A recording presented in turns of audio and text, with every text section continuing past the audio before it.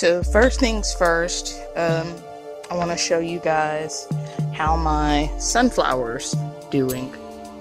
You can see the tallest one is a little bit over 8 feet now. He has really sprung up. All the bad ones are, have pretty much been pulled out. The ones that were really eaten with aphids from when I left. So there's really nothing but a few leftover spots where the bugs have been getting them, and they're starting to grow back. The marigold here that's in the trash can is coming along really well. Getting really thick trunk, and you can see it's starting to get a little flower head on top. So the other day I came out and there was a cat poo in this pepper. This pepper was on the table on the porch, and I moved it. And this morning, apparently, someone decided to break my little baby. I do have some other sunflowers that are opening. They are, I don't know if you can see that one. I don't want to turn the pot just yet. They're doing really well, so keep up the good work, guys. Now this guy, he's growing a few babies on him. This is a regular yellow crookneck, supposedly, but look at these leaves. They're kind of, I don't know, angled in. I don't know if my seeds got mixed up or what. You guys know how I mix stuff up. Okay, so let's look at these peppers, which I've been saving these poblanos to show you. They were just teeny tiny little things the last time you saw. They have been growing really, really well since I took the advice of some people to chop off the top. This tomato cutting used to be on the porch. He's got a cage around him now, and he has really rooted in, and he's growing himself. And then we have this guy. I've harvested so many cherry tomatoes off of this Better Boy, and it just keeps producing. This guy was attacked really bad by a few aphids before I got rid of the ant problem, and it's kind of not really been doing that well. It has maybe one or two on it.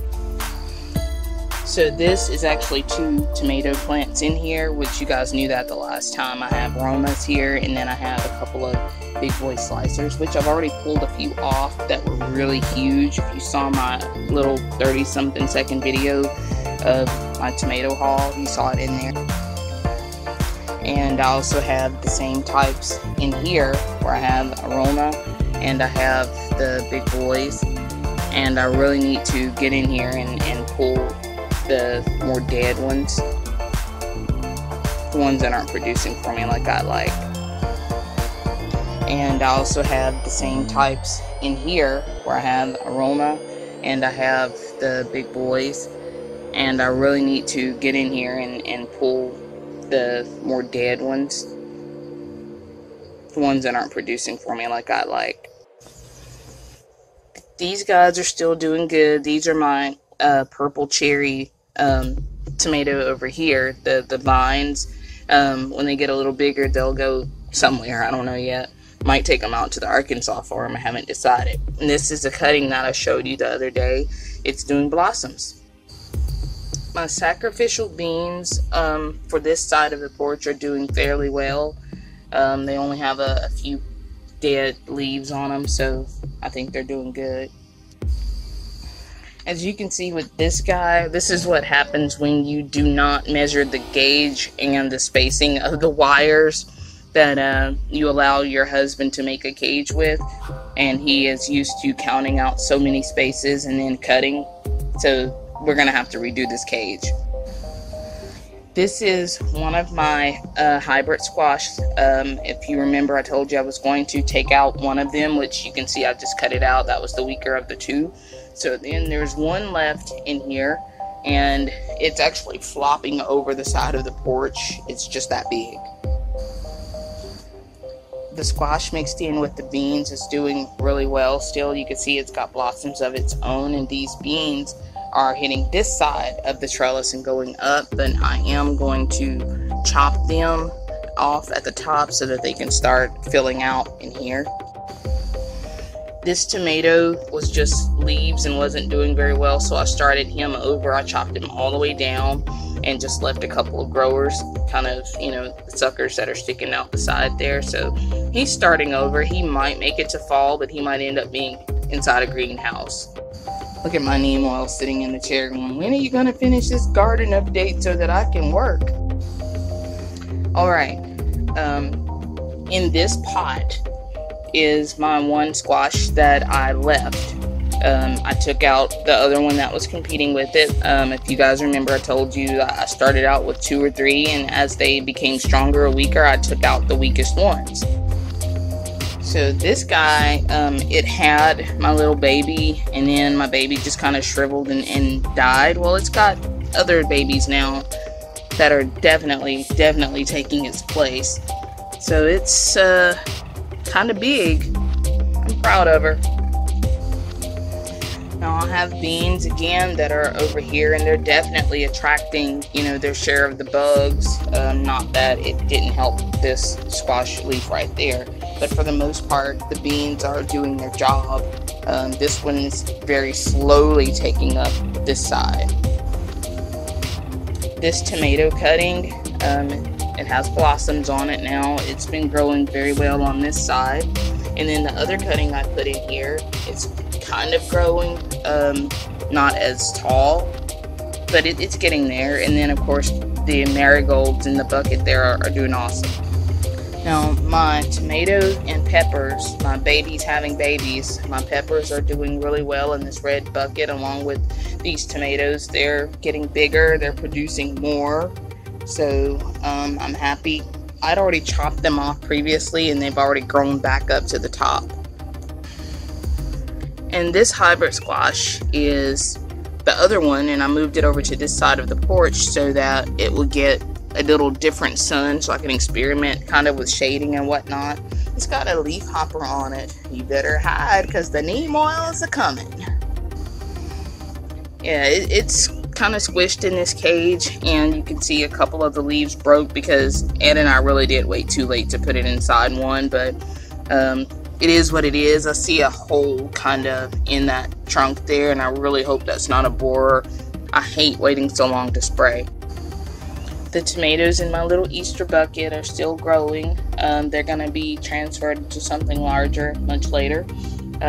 These purple cherry tomatoes, they're starting to grow and take on a life of their own. These tomato babies are doing the same. Now here's a cutting that I took from my better boy. As you can see, he's doing okay in here. The one that I put beside him has a little bit of fungus that I need to take off before it spreads. And look at these cuttings. This one decided he's going to have a baby whether I liked it or not. So I'm not sure how that's going to stun him, but I bet it will. And then these, of course, look at my carrot. There's one carrot in there. The bush beans that are protecting this squash, they're not really doing their job. Look how variated that coloring is on the thing. Poor guy. He has to put up with me doing experiments on him. There are some more beans I can harvest off of here, but I want to dry them out and get the seeds. I've recently cut this tomato off at the top so that he can start filling out, which he started, so that's good. I've been doing a lot of drying of my basil leaves, and they just keep growing and growing and growing. I basically will take my scissors or whatever, and I'll cut to where I see 2 or 3, you know, or the 2 go this way and the 2 go that way, and I make sure I don't cut below those so that they have a chance to regrow, and they're doing really well. My cilantro is bolted, which is good, and I don't know if you can really see, but there is a little bit of coriander there. It's just not black yet, and I'm not sure how long it's going to take to get it to where I can, you know, harvest those seeds, but I'm really happy about that. Yes, my squash in the bowl is still kicking and screaming. It's putting on flowers every couple of days, and the bees are finding them. I don't really know what it's doing because I haven't really paid that much attention. I just water and fertilize. Now, I've harvested a lot of the cilantro. If you guys remember, the cilantro out of this thing was about that tall. So, yeah, now it's starting to go to seed. But yeah, I've harvested a bunch. If you can see how thick that was a lot of cilantro. My little carrots are doing fine back there. The Johanna's doing good. See a couple slug holes again. Oh, look, that's not a slug. You guys see what I'm seeing? Okay, so I see a wasp or something eating my stuff. They're not supposed to eat my stuff. I don't play with my food. Sorry, dude. It's me or you. And he's already eaten that whole section of leaf. You can see it's like a stick figure, basically. That's not happening. No, no, no, that's not happening. And look at that pepper. So you guys look, check him out. He is dripping right now. He's already dead. So he was eating my leaves and he died eating my leaves. So the neem oil I sprayed on these the other day obviously didn't get washed off by that storm last night, because he dead. I hear buzzing. I heard buzzing behind me. I wonder if Billy the Bee is back. Billy the Bee is back. I'm not gonna spray those flowers today. Dang it. So, okay, since I know now that I don't have to spray up here, I'm not gonna risk spraying Billy the Bee, since he's all through here right now with all these blossoms. I don't want to suffocate him with neem oil. I love bees. So I'll just get these tomatoes because there aren't any open blossoms here. I'll try to skip the sunflowers since they're all opening. I know he's glad he picked this territory. It is happening here. Bang, ba, bang, bang.